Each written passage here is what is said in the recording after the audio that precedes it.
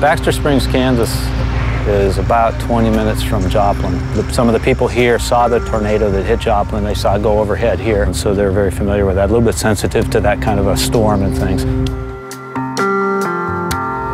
The tornado hit on the southwest corner of the city and moved up to the northeast. The southwest area seems to be a little bit more of the lower income, poor neighborhoods, and a lot of these people, they just don't make a lot of money and they don't have enough money to get insurance for their houses.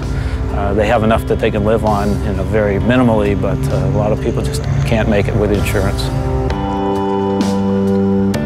And because they don't have any insurance, that means it's a devastating loss for them. If the tornadoes come through and destroyed their house, they have absolutely no way of replacing their items, replacing their home.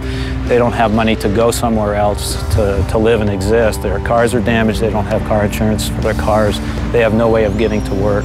When you have a situation like that where you have lost so much and you have no way of regaining it, it is a very, very hopeless situation. You get very depressed and you have nowhere to turn. You can't even think of what to do next. Where do I go? Who do I even contact? And those are the people that we want to help. Those are the people that Samaritan's Purse wants to go and touch. We want to bring the hope of Jesus to those kind of people.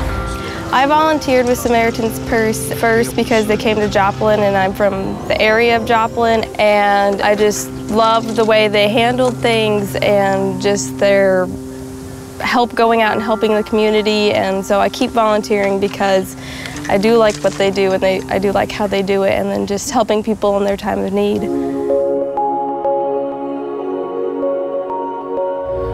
And now we're starting to get volunteers in and we're starting to work and starting to actually do the work for the people and give them that hope. And it's great to see the people and watch them as their house transform from a pile of rubble to a place where they can rebuild, where they can have some kind of a hope that, yeah, I can start over now.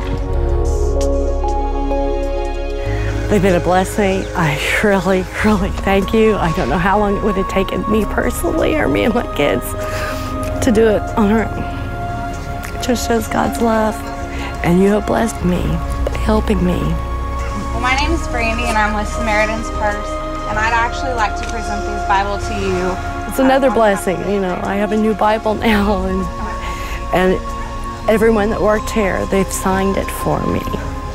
So, now when I say my prayers, I can open it up and remember each one of them specifically by name. That means a lot to me. We love you guys, and we're glad we could do this for you.